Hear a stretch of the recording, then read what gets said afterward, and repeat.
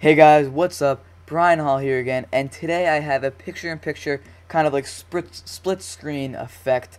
This is great for phone calls, and it's good for a lot of things. You can do kind of any picture-in-picture style, but I specifically use this one for phone calls because this is a pretty common way that this is used, and it's kind of confusing to figure out in Final Cut at first. But anyway, let's get right into the tutorial.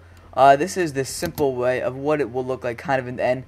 Sorry for my bad acting on the left, and then this is a way that kind of makes it more, the next way that I'm going to show you rather, is a way that's more appealing, kind of keying in the pictures, and I can show you that, guys, that in another tutorial if you guys want it, but I don't want to specifically do it in this tutorial because then the length would get kind of long because we would get into keyframing and stuff that's kind of easy but takes a little bit of time to learn. But this is what it would look like. If you guys want me to do a separate tutorial on this, I would love to. Just send me a message. If one person messages me, I will do it. But here you go. Kind of just a simple keyframe effect. Those are meant to be full screen, but when I made it, I guess I made it wrong. But anyway, let's get right into this. So you would do File, New Project, simple stuff. If you don't know that, then you probably shouldn't be at this point of tutorials. So I'm just going to go right here real quick and just figure out what clips I use real fast. And I already have my clips in here. If you need to get clips in, you can do File, Import Files, then find your files. But since both mine are already in here, I'm just going to drag them in. And chances are you're not going to need the audio for these, so you can press Command L to unlink the clips, and then highlight the audio tracks and just delete them. And then what you're going to want to do is double click what you're going to need. I'm going to press Shift Z in this viewer window so I can see my full viewer screen, because before it was kind of small and I wouldn't want that.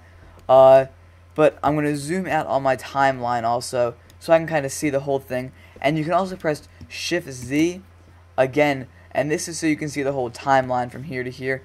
Just an easy way to view your whole project. It's very useful if you have a kind of full project. Anyway, now I'm just rambling. But to get the picture-in-picture, the first thing you're going to want to do is double-click this, and you're going to go to the Motion tab up here, and then here's all your motion stuff, and you're going to go to Crop, and yes, it is this simple. On your left margin, you're going to want to just crop it, scrub through to make sure you don't just go fully out of the screen, the frame here, and then also just go to the right, and I don't need the thing of you hanging up the phone in this one at least, so I'm just gonna press B to get my crop, or not my crop, my cut tool, then just A to get the select tool back, and then just press delete to delete that, just because I don't need that. That's kind of unnecessary, just for extra clips to render. But yeah, this is really bad acting, so I have kind of weird motions here, but as you can see, I have the half of the screen done. So you can do this, and if you want to get really into it with math and you want to be precise, you can kind of make sure these two add up to 50, so it's actually like 50-50 split on the screen. But I mean, if you don't want to do that, it's kind of unnecessary. You can kind of just guess it out, and it should usually look fine.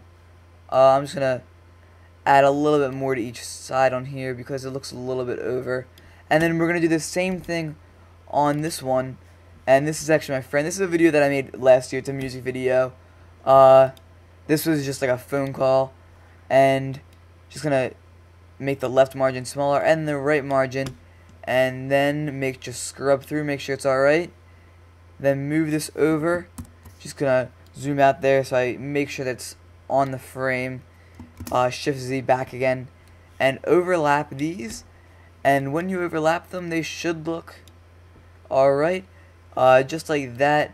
This one is a little bit not perfect because I didn't do like 50-50 perfect, but this is just a tutorial to show you guys a simple intro on how to do it.